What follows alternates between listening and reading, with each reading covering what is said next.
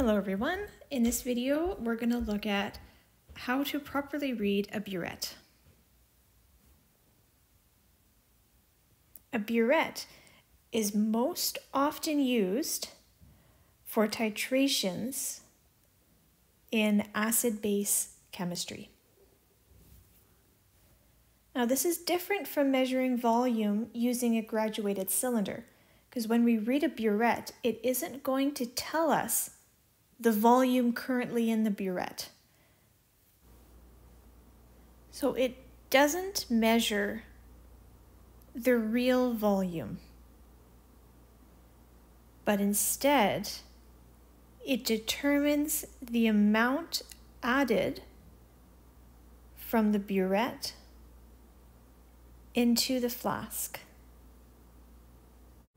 Most burettes measure from 0 milliliters to 50 milliliters. And we're reading from the top down. Let's do an example reading together. So we'll start by filling our burette with whatever solution we're using. You can fill it close to the top, but don't fill it past 0.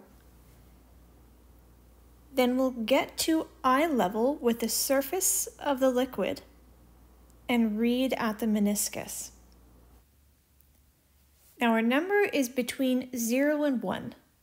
Remember that we're reading from the top down, so our first decimal place will be 4, and then we can estimate the next digit.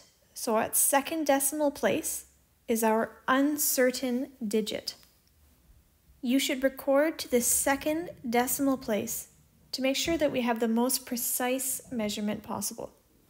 So our 0.47 milliliters is the initial volume.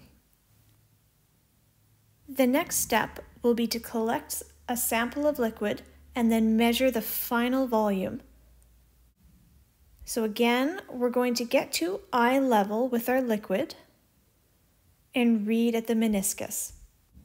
Now when we read from the top down, we should record 24.7 and then our uncertain digit, which we'll estimate as 8 milliliters. So our second reading also has the uncertain digit in the second decimal place.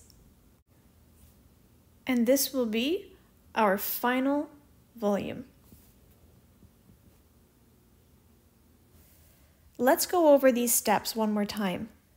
So first we measured the initial volume. In this example, it was 0.47 milliliters.